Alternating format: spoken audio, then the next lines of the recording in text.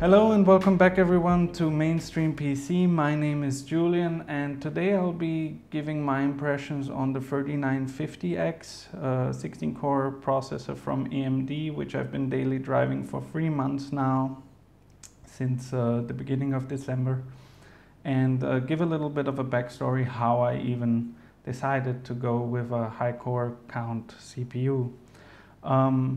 Let me preface this a little bit by saying I used to use a i7-6700K in my workstation system, which I initially had overclocked to 4.8 gigahertz. And when I moved to Thailand 3 years ago, I started to see instability, so I had to clock it down to 4.7 gigahertz. I've been using it that way since.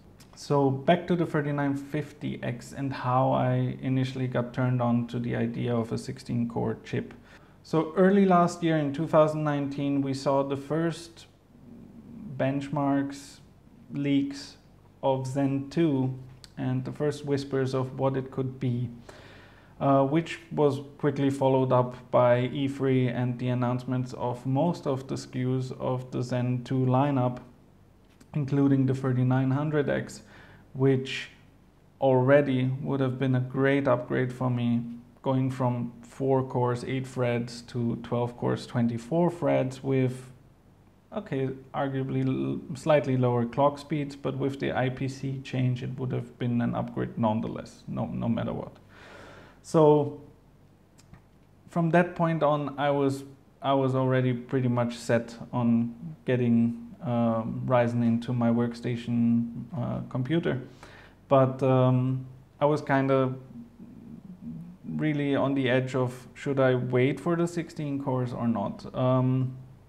At E3, Dr. Lisa Su announced the 16-core version, the 3950X, for the Zen 2 lineup, and at that point I was like, okay, September, I'll wait it out. It's gonna be a real nice upgrade. It'll set me up for longer than if I'm just gonna go to a 12-core chip. Unfortunately, it was delayed. So in the end, I got it it was officially released in late November. And I remember on the 25th, I think was the official release date. From the 26th on, I was scouring every online portal trying to get my hands on a chip. There were very few available anywhere. And I managed to snag one up very early morning on the 28th for what I would consider a decent price. I was expecting to pay about $900 here in Thailand for this processor, which launched at $750 MSRP. Because of import duty and tax. It ended up costing me about $840 at the time, which I considered pretty decent. I know that retailer as well, so they usually have pretty fair pricing, which most other retailers were just trying to cash grab as much as possible because they probably knew that this chip wouldn't have very high availability.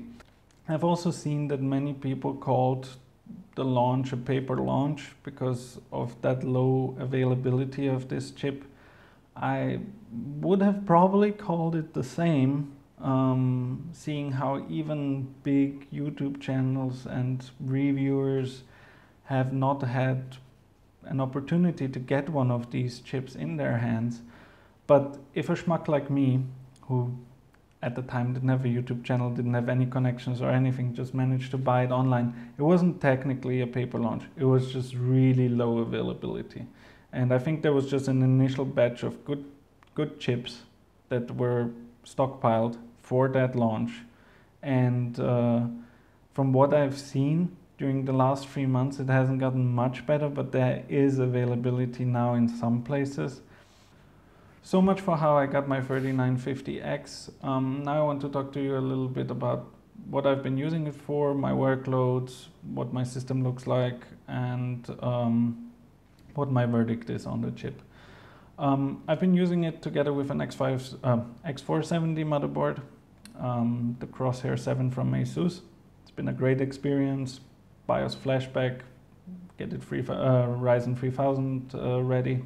Didn't have to drop a CPU into it because it just has that CPU-less flashback option. Great VRMs on that board, so didn't really have to worry about thermal issues with the VRMs from the chip drawing too much power. The 3950X is just as efficient as the 3900X, so the power draw is really not an issue, unless you try to all-core overclock it, of course, which I really can't recommend for Zen 2. I don't think it's worth the extra wattage that you'll be drawing for the performance you will gain. As for the workloads I'm using it for, I could have made the switch to HEDT for a while because I have workloads that can utilize higher core counts. I do run VMs. I do run usually 1 to 2 VMs at a time for certain tests, installations and such, which I do not want to be affecting my main system. And I also do some work in SolidWorks occasionally, like to do some DIY PC chassis and see how the layouts of the PCs will look like.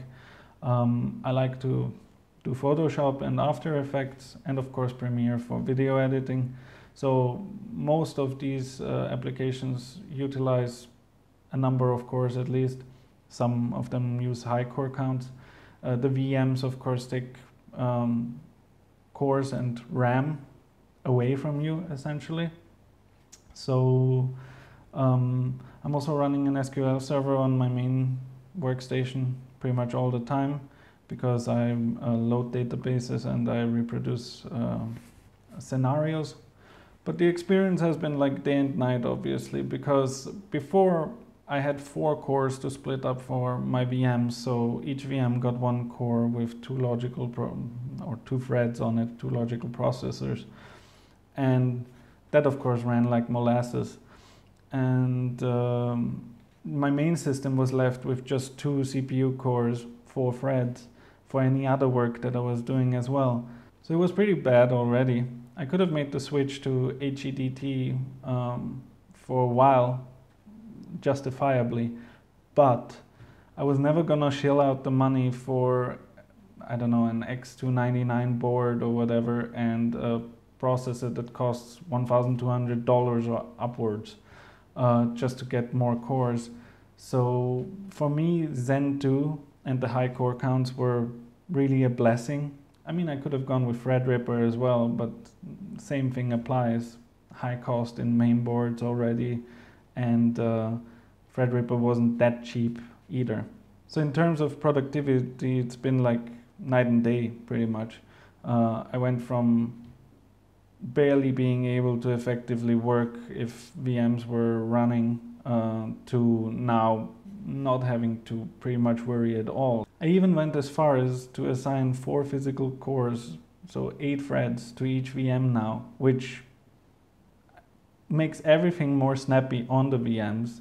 Everything runs faster, everything is easier and more realistic, because I think a lot of people run 4-core machines these days, so any kind of scenario I was trying to reproduce was much more realistic in that sense. There's also my more personal work that I do on my workstation, like SolidWorks and Premiere and After Effects. Everything that needs rendering, like if I render some assembled component CPU case or whatever in SolidWorks now, it's like at the snap of a finger. As for rendering videos in Premiere, I wasn't quite sure how much of a performance uplift I would say. I mean, I was expecting better performance, but the i7-6700K does support QuickSync. So there was a potential that maybe the difference wasn't going to be that great. But even that, the extreme difference in cores makes a world of difference. I think like an around 7-minute video with the YouTube 1080p 60 FPS HD preset used to take me about 9 minutes to render on the i7-6700K with QuickSync enabled, which isn't bad, but now it takes less than 3 minutes. So I can essentially just go get a coffee, come back and watch my render, watch my video, and see if I maybe missed something and maybe do another cut or edit or whatever. So that's a massive uplift. Like the amount of time you can save if you have workloads that can benefit from the high core count, it's amazing.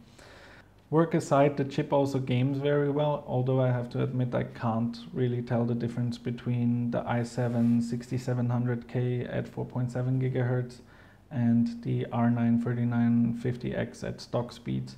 There might be a measurable difference at maybe 0.1% lows, but in terms of feeling or perceiving it in any way, I can't.